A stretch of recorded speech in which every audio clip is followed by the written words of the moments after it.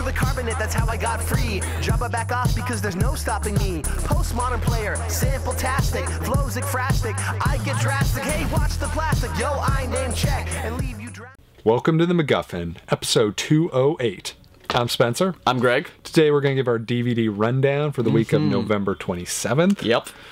End of November. Already crazy. Hopefully you survived Black Friday. Yep. Hopefully your Christmas shopping is done. If not, here's a few more suggestions. There's a few decent suggestions. Yeah. There's kind of some interesting stuff, some good stuff, and some less Some than okay good stuff. Yeah. Let's start with the one of the more noteworthy releases of the week, and that is Lawless. Yes. Comes out on Blu-ray, DVD, digital copy. This is the inspired by true story of the Bondurant brothers down in, I think it was West Virginia or something, wasn't it? Franklin County, Virginia. Wow, nice. Look at that memory. Never thought I'd remember that. You got Virginia right. Hey, Virginia's Not the west close. part. Virginia's close enough. It's the southeast. I meant the west part of Virginia, not West Virginia, the state. Okay. Clearly. Sure, of course, yes. Anyway, this is starring, you know, Tom Hardy, Shia LaBeouf. It's got, let's see, Guy Pearce, Jason Clarke, Jessica Chastain, who's in every film now. Yes. This is a directed... Pro-E movie, right? Prohibition. Yes, Prohibition Sorry. Watch story. a lot of Boardwalk Empire, pardon my Yes, slang. Pro-E. It's by one of your favorite directors, John Hillcoat. Yep. So it's got that.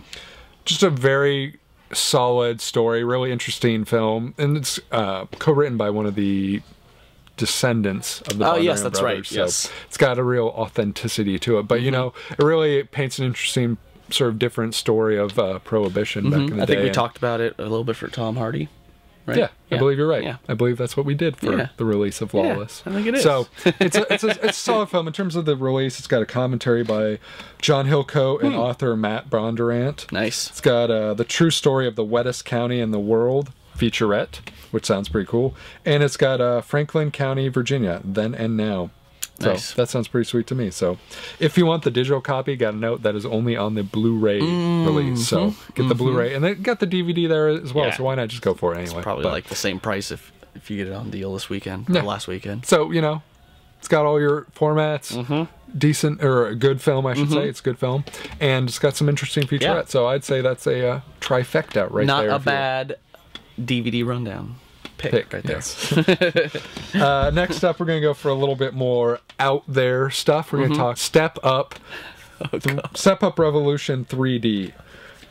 Which is what, the fourth film? Fourth film, yeah. Actually. That's why I have to make sure I have like the order. That's correct. how I figured it up, because I remembered Step Up 3D or something being the third one. Yes, exactly. Right? Yeah. So this is the fourth one. The Sorry, series. Alan. I don't mean to insult your movie. I don't think he's insulted because he gave it a C-. If you actually go to the website, not a big fan. I think he liked the dance scenes, but everything else not so much. For me, you know, I saw the first two. I gotta admit, as soon as Channing Tatum was leaving the series, it took a real dramatic dip for me in the second one. But I liked the first one. Step Up was a fun film. I thought it was good, and I'm not even like a musical kind of guy. So strangely enough, I enjoy dance sequences. I don't know what that is. Weird. Yeah. Well, I guess Somebody it's in the context of this film. But, you know, this one... It's like You Got Served, you probably own on DVD and Blu-ray. Of course. Laserdisc, everything. You know. I actually went back and had them press it on Laserdisc. Got it on iTunes just in case, you know. So any opportunity. But served. This one's completely different from all the other ones. You know, it's sort of the weird thing about the series is it's sort of like different people in each movie, essentially, as opposed to like one continuing story throughout. So... it makes it easier to it makes it easier to do sequels. Yeah. So this one has an audio commentary by the director, the choreographer, and cast members, which I think is cool. I'd like to hear about the whole dancing aspect of it. It's got a choreography featurette. It's got a making of a flash mob featurette, and it's got a flash mob index to check out all the mob's dance sequences. So, you know, I think that the movie's not great. Yes. I think the DVD release actually highlights probably the best thing about it. So if you're into it because of the dancing, this definitely will highlight that. Or if you're not a fan of the movie but you like the dancing, maybe this is enough incentive to do it because it talks more about the dancing. Anyway, that's get a little back behind the scenes goodness. Yeah. So if it comes out in 3D as well, if you're so inclined to get that Blu-ray 3D. But I mean, it's cool. I like that they actually know what their strengths are and go with that instead of just giving me a whole bunch of other filler shit. So it's like when every Underworld movie has like 8 billion featurettes on Kate Beckinsale. It's like they're clearly playing to the right audience at that point. Yeah. Or Michael Bay explosions. Yes.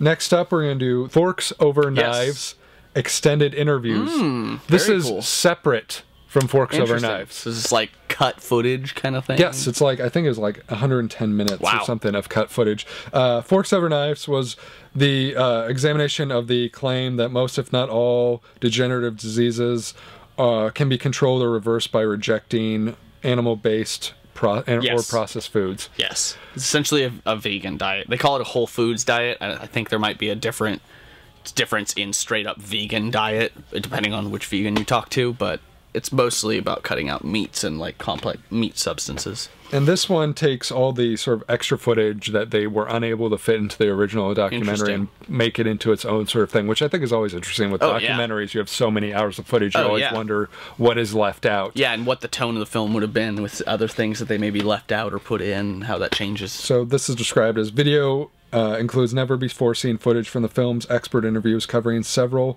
themes in greater depth and addressing important issues that weren't touched on in the movie, such as how much protein do we need, animal versus plant nutrients, and cancer promotion. Why are some vegetarians and vegans unhealthy? Is a healthy vegan diet easy to follow? Why doesn't portion control work?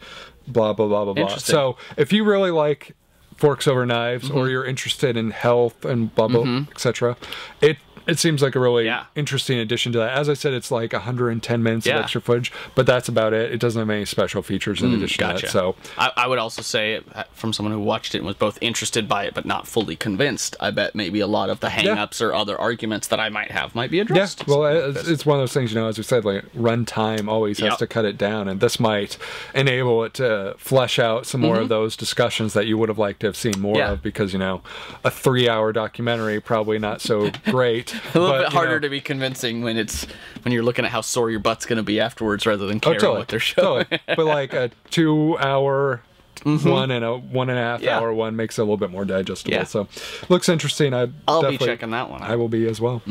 Finally, we're going to end with one of the better animated films of the year. Probably one of the more fun films just period this year. ParaNorman. We're talking the latest release from Laika Studios down in Portland. Northwest represent.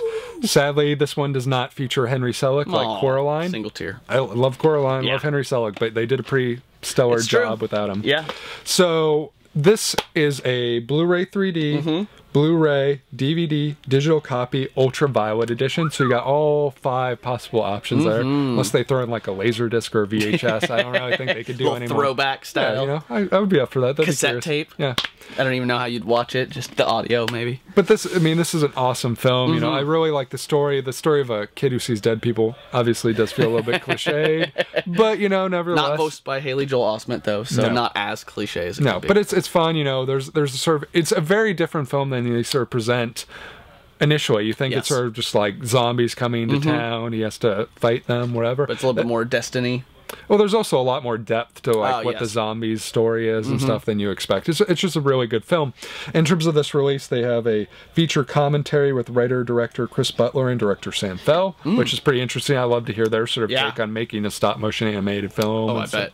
3D, all that sort of stuff. So much to learn.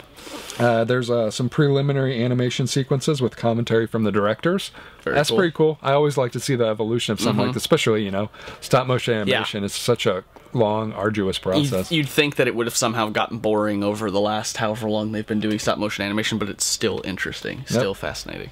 And then there is Peering Through the Veil, behind the scenes of ParaNorman, which I'd be curious to see what maybe a little bit about the mythos or whatever they came up with. Or the story, how the story evolved, anything like that, or the directors, anything. Anything behind the scenes, I'm curious. I just want more.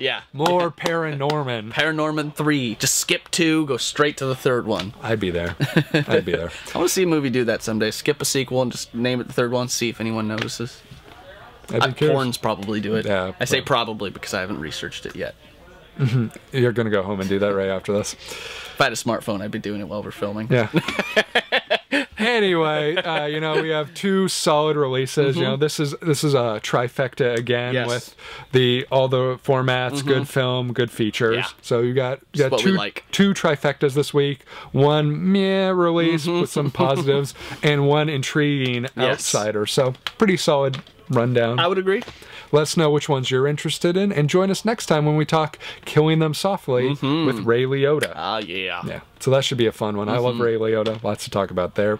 And you can find us at MacGuffinPodcast.com, Twitter.com/MacGuffinCast, Facebook.com/MacGuffinPodcast. Phone number 323-761-9842. We are on iTunes. Leave us we reviews. are on Blip. Probably leave us reviews there, too. We're on Roku. We're on Miro. Check in and get glue. Get sticky. I'm wearing off on him. We'll see you next time. T-1000 can't stop me. I'm on fire tonight. Magneto can't stop me. I'm on fire tonight. Even Zod can't stop me. I'm on fire tonight. It's tight. Don't even try to bite the side of style. Mr. Spock can't stop me. I'm on fire tonight. The Wrath of Khan can't stop me. I'm on fire tonight. The Borg can't stop me. I'm on fire tonight. Because I've got space game and it feels alright.